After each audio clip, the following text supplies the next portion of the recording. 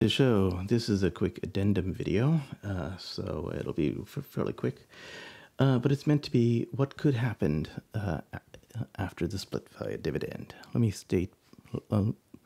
me remind everyone that I'm not a financial advisor. This is not financial advice. This information is intended for entertainment and educational purposes only. It is August 1, 2022.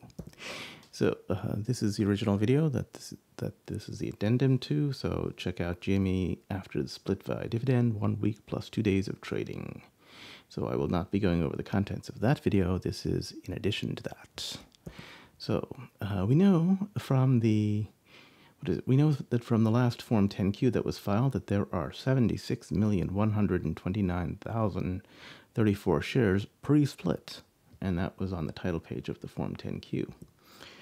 We know that there was a 4-to-1 stock split announced, so that means that as of July 22nd, there would be 304 million shares, which means that GameStop distributed via dividend 228 million shares. Okay, those shares went to computer shares basically, and from there they went to the people who had DRS their shares and to the DTCC, the Depository Trust and Corporation, the Depository Trust and Clearing Corporation, and from there the DTCC is intended to distribute those to the various brokers, and from the brokers you would see the shares appear in your account.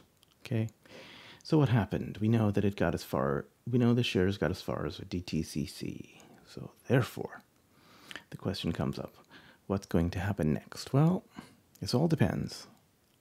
So if the DTCC directed brokers to treat GameStop as a split and not a split via dividend, then GameStop can be removed as an agent or as a depository for GameStop shares, right? So, there's a good reason now. They don't know what they're doing. They're clearly incompetent at that point.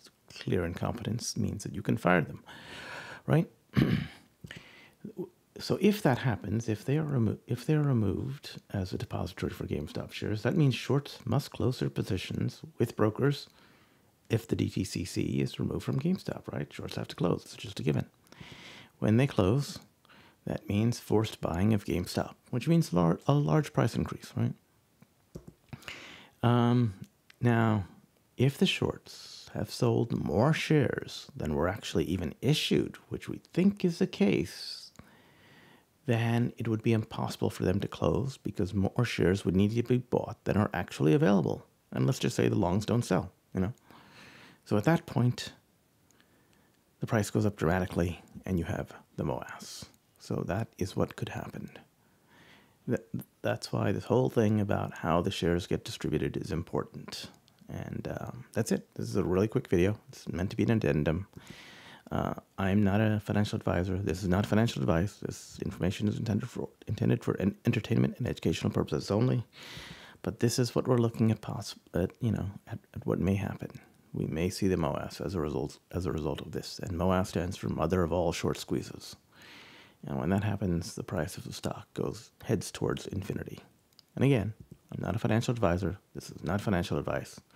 This information is intended for entertainment and educational purposes only. Goodbye. Good night.